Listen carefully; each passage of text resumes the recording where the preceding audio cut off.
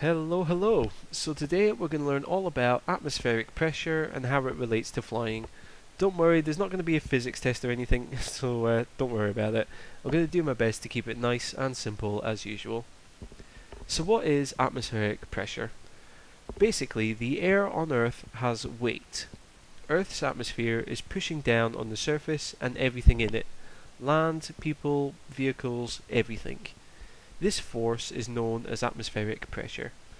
Now there are times when you have high pressure, where there is more force pushing on you, and low pressure when there is less force. There are three main factors which affect how much pressure there is. These are the temperature of the air, the humidity or moisture in the air, and also your elevation or altitude on the planet. More often than not, you'll find that changes in the weather will bring changes in air pressure. Air pressure is measured using a barometer, and there are actually two units used to measure air pressure. If you think of temperature for a moment, this is typically measured in degrees Celsius or degrees Fahrenheit. The two units used to measure air pressure in aviation are millibars and inches of mercury. What is important to know is that very clever people in the past managed to work out something called a standard atmosphere pressure. Think of this as a baseline for air pressure measurements. So one standard atmosphere is equal to 1013.25 millibars or 29.92 inches of mercury. No need to worry about how these numbers came about because it's kind of complicated. So why are there two different numbers? Well, in the past, different countries have used both units of measurement for air pressure. In current times, the majority of the world use millibars, however the USA and Canada still use inches of mercury as their air pressure measurements. So obviously, depending on where you fly, you may need to know both units. Now we know how air pressure is measured, let's look at how we use these measurements when flying in FSX. So we're going to concentrate on the altimeter that we all know and love. This more specifically is called a sensitive altimeter. What a sensitive altimeter allows you to do is adjust the instrument, so you can get an accurate altitude reading when the air pressure changes outside the plane. You can do that by rotating the knob on the instrument, and you can read what it's set to in this little window here, which rotates as you twist the knob. Unfortunately, the default Cessna isn't really that clear, so I'm going to jump into the A2A Cessna so you can clearly see what's happening. So here we are in the A2A Cessna 172, and you can see that the altimeter is a bit clearer here. Over on our barometric pressure window, you can see that this is being measured in millibars. So you've got 1010 there, and then each mark represents one unit, so that would be 1011, 12, 13, 14, and 15. At the moment you can see that we've got the pressure set to 1013, or the standard atmosphere. And then obviously you just rotate the knob as you need to adjust it. There's two terms that you will come across when flying. These are QFE and QNH.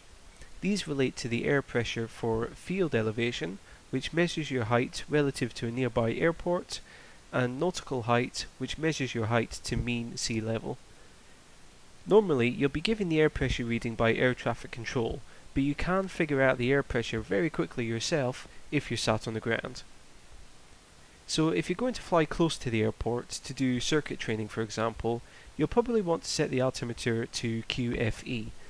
To do this, simply rotate the knob until the altimeter reads 0. And that's it set. Easy, huh? So in this case, the QFE is 1009 millibars, roughly. If you want to convert it to inches, or vice versa, convert inches into millibars, you can find a converter on an E6B calculator. I like to use this online one at CSG Network. I'm not affiliated with the website, by the way, I just think it's a great tool that's freely available. If you're going to travel far or going to fly higher, you'd need to use QNH. You can find out the QNH by setting the altimeter to match the airport's elevation, and you can find this in the map screen. So here at Inverness, the airport is 31 feet above mean sea level, so set the altimeter to match that. So there you have the QNH dialed in. So in this example, the QNH is 1010 again, roughly. Alternatively, you can shortcut this process. If you press B on your keyboard, B for Bravo, like so, the computer will automatically set the altimeter to the current QNH. Now there's one extra thing to know. QFE and QNH are usually local or regional settings. They're used over a relatively small area of land. If you're flying long distances, the chances are you'll need to climb high to cruise along. So once you get above a certain altitude, you need to revert your altimeter back to the standard atmosphere setting, which ensures that all planes high up are flying using the same altimeter settings. This happens above something called the transition altitude, which is a predetermined height where you can change your altimeter setting. This is different across many countries or regions, so it may be worth looking up the transition altitude wherever you are. Another difference is that aircraft start to use flight levels instead of altitude once they get above the transition altitude. Let me explain. Let's say that Scotland has a transition altitude of 5,000 feet. If we were flying at 4,000 feet, we would talk in terms of flying at 4,000 feet. If we were flying at 7,000 feet, we would say that we are flying at flight level 070. So basically, the flight level is your height with the last two numbers removed. So a couple of examples. 5,000 feet would equal flight level 050. 10,000 feet would equal flight level 100.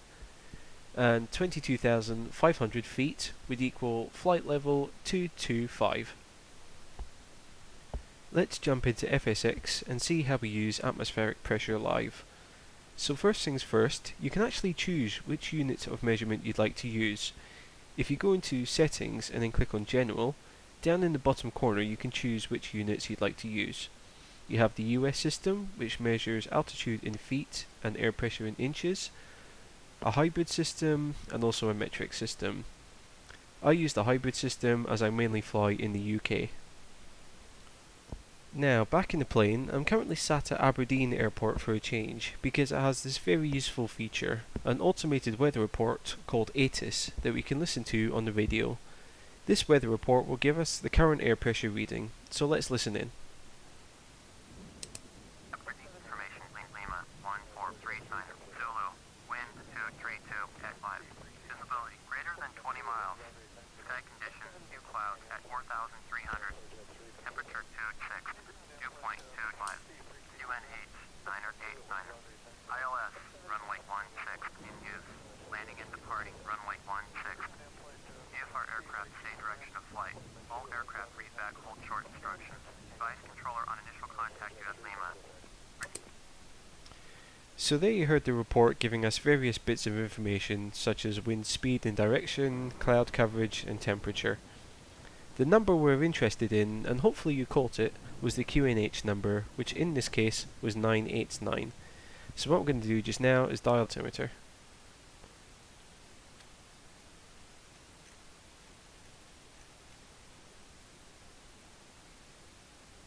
Okay, so that's 989 there. Now of course we could have used the trick from before, however if we were flying and we listened to that report, that allows us to change the instrument while we're in the air. So at the moment the altimeter is reading 210 feet.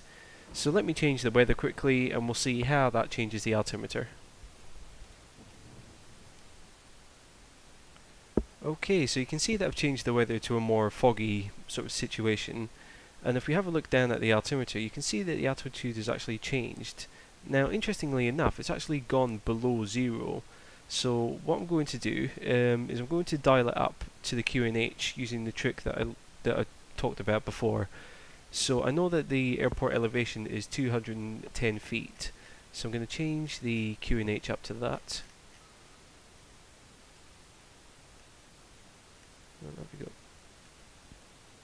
Okay, so that gives us a QNH reading of 1010 or 1011. So let's listen to the ATIS report again and see how close that is. Aberdeen Airport information, November 1444, Zulu, wind calm, visibility 300, overcast. Temperature 20, dew point 19er. QNH 1010. Woohoo! ILS, runway 16 in use. Landing and departing, runway 16. All aircraft read back hold short instructions. Advise controller on initial contact US November. Okay, so there you go. That's an example of atmospheric pressure and how it affects, the altimeter. Okay, so hopefully all of that made sense. This was one of those subjects which, again, I had some trouble finding the right words and examples to make it easy to understand, but hopefully I did okay. In the next video, I'm going to take a step back from flying and talk about tweaking FSX to get the simulator running the best it can on a computer. Hope to see you there. Many thanks for watching, and I'll catch you later.